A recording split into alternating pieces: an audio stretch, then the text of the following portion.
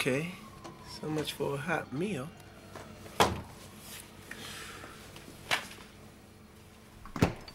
Hey, baby. Don't hey, baby me. I can't believe you had me sitting here all night worried about you. All night? Baby, it's only 8 o'clock. Look, after work, me and Kevin, we went down to the bar and we just had a couple of drinks. I know. I called the bar. They said you left at 7:45.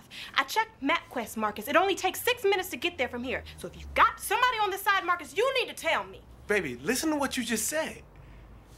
MapQuest said it takes 6 minutes to get here. I got here in 8, which means there's 2 minutes unaccounted for.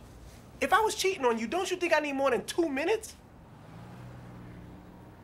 You know what? I ain't gonna deal with this. I'm tired, okay? I had a long day at work. I got shot at. See, that is exactly what I'm talking about.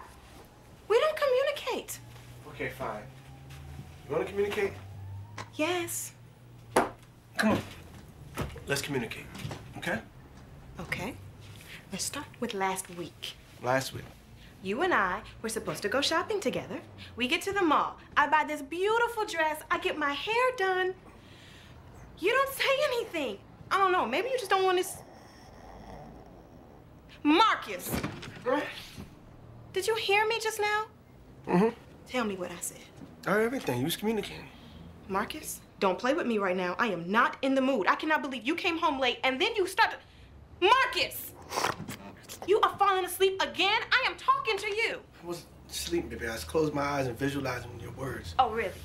Yeah. Visualizing. Mm-hmm. Well, why don't you paint me a picture of what I just said? Hold on. You know why? Because you are falling asleep again. Marcus! Marcus!